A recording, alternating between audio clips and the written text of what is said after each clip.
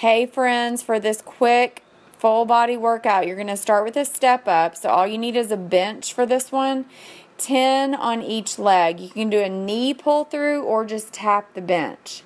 Then you're going to go on into a decline push-up. So your feet are elevated. This is option 1.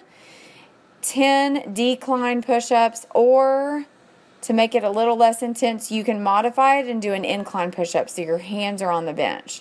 So 10 either way. And then toe taps for 1 minute. Check out how you can modify this if you don't want to jump.